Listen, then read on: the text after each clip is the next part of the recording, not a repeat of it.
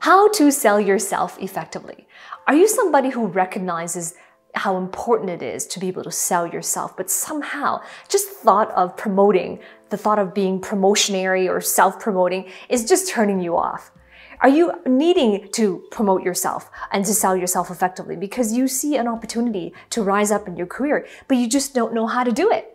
Well, this is the video for you because today I'm going to share with you 5 principles in the art of self-promotion. Principle number 1, correlation between self-knowledge and self-doubt. When it comes to promoting yourself, oftentimes we have a lot of doubt. We feel like we lack confidence because we just don't know what to say.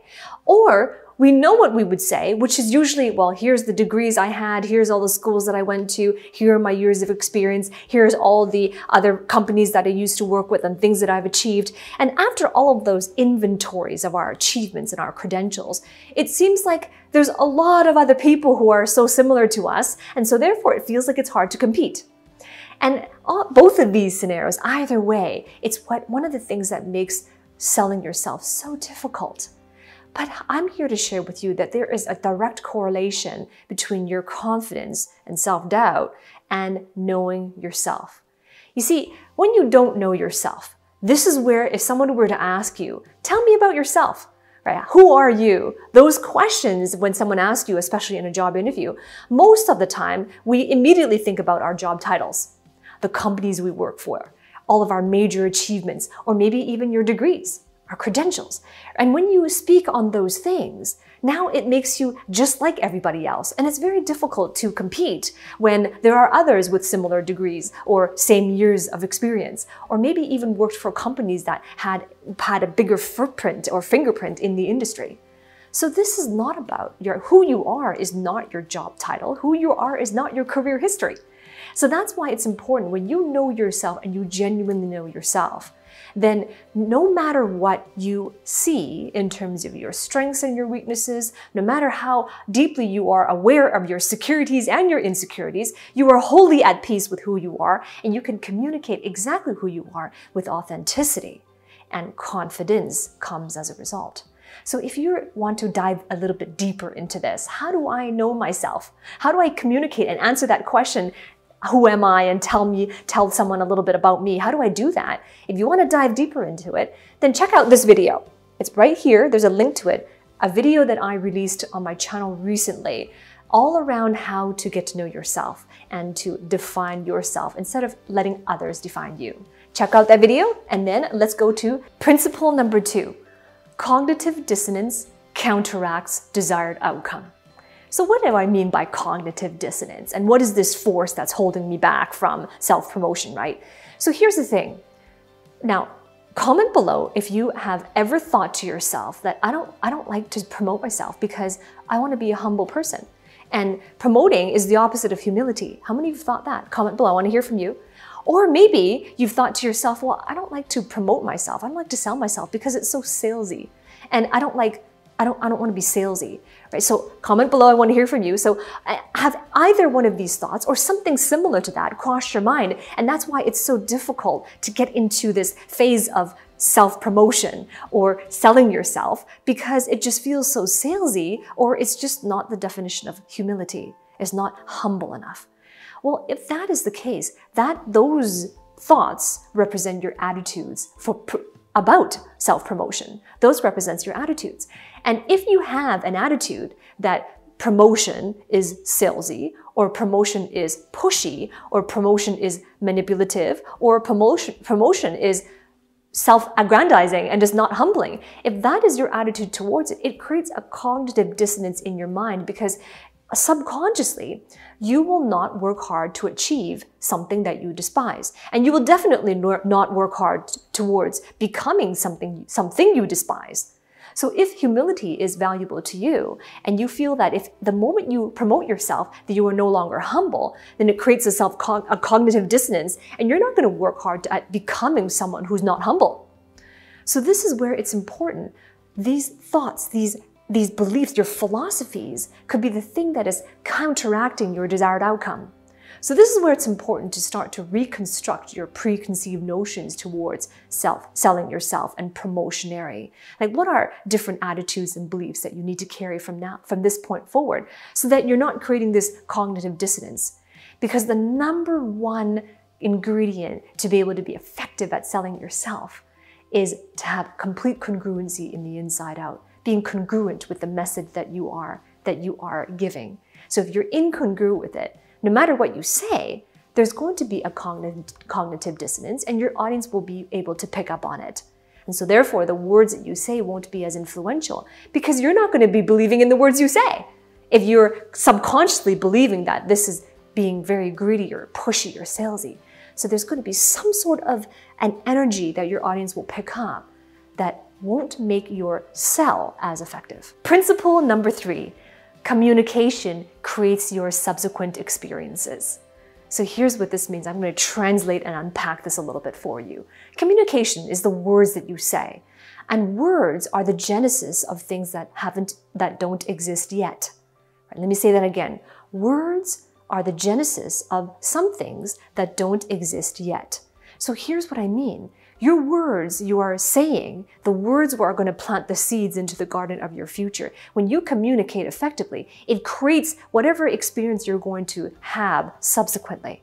So this is all about effective communication. You want your words to be powerful. You want your words to be empowered from the inside out, but you also want to come from an inspired speaking, to be able to know, what exactly am I going to say, and why is this way of saying it going to be important? And so I'm going to give you a framework on how to be able to sell yourself in a way where communication creates your subsequent experiences. And this is in the moment, whoever your audience is, to know the audience, the context in which you are speaking, and also the message that you are going to say. So that's the trifecta I talk about, the golden triangle: audience, message, and context. And with those 3 parameters, to communicate in a way that you are demonstrating consistently while you are promoting yourself, that in your promotion, you show how your particular experiences, your particular skill sets, your knowledge, your intentions, and your achievements are going to help that audience achieve what's important to them.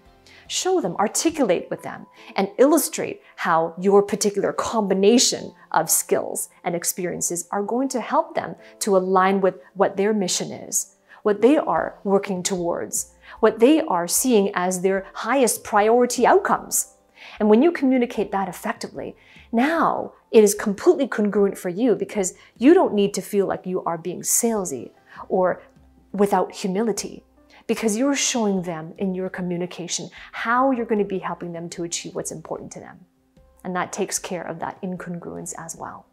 So if you're somebody who's serious about mastering this skill set because you see the importance of communication, then click the link below in the description and apply to book a call with myself or a member of my team. And this is where we're going to explore how I can help you to master your communication skills. How do you apply that trifecta I talked about earlier, the golden triangle, to all of your communications? Whether or not you're promoting yourself, selling yourself, or you want to just be able to have executive presence and confidence when you are speaking, so that you can take your career to next levels. Now, this is only for you. This opportunity is only for you if you're serious about getting the coaching to help you with your goals. This is not for you if you just want a quick fix, or if you just want to be on YouTube University and just get information. If you're not serious about coaching, then this is not for you. The opportunity is only for you if you see the value of coaching and mentorship as well. So if that's you, then book a call, and I look forward to meeting you and chatting with you on the inside. Principle number 4, contemplation catalyzes achievements. Contemplation means thinking, right? And thinking is a very important part of learning, right? And as somebody who's gone through 3 degrees in college, 9 years, 3 degrees in college, one of the things that I have found to be true is that the public education system emphasizes that the purpose of learning is just to know something, right? We accumulate a lot of knowledge in university and colleges, and therefore we're tested on our knowledge. How much can we remember? How much can we remember and then communicate on paper in our writing or demonstrating our calculations? And so ingrained in us is this programming that's quite subconscious, that the whole purpose of learning is just to accumulate knowledge. But what if I shared, have you noticed in your life that when you've accumulated a lot of knowledge, just because you have that knowledge inside your head, if you're unable to get that knowledge outside of your head and implement it or articulate it, then it doesn't equal to achievements. It doesn't lead to your most meaningful achievements. So here's the thing. We spend so many years in school, in high school, in college as well, and a combination of all of that. We spend all of that time, so much of it, learning about things. Right? We learn about science. We learn about English literature. We learn about communication. We learn about physics, and we learn about history and law and so on. But rather than learning about something, which is just the information and accumulating knowledge, what if we can learn from them? You see, the whole purpose of learning is not just to know it. The real and genuine purpose of learning is mastery.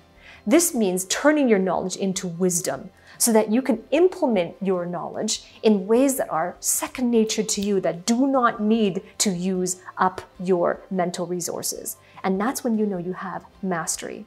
Mastery is all about having the wisdom around it. You see, you're here because you want to get to higher levels of your career. Or maybe you're thinking to yourself, I'm not there yet because there are problems in my career path. I'm having problems in my career growth. Well, I'm here to share with you as a coach, an executive coach, that there are no such things as career problems. Career problems are nothing more than thinking problems. And that's what I mean by contemplation. It catalyzes achievement. Right? And it is Einstein's definition of a fool to constantly be doing the same thing over and over again, expecting different results. But the same thing can be applied to thinking. As long as we keep thinking the same way, thinking at the same level, thinking within the boundaries of what we know, then we are only able to create more of the results we have now.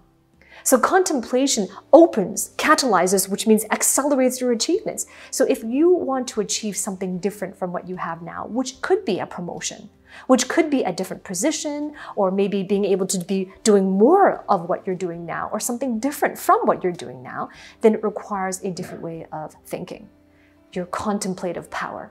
Contemplative power leads to creative power. It leads to communicative power. It leads to achievement power as well. And you can be completely empowered from within.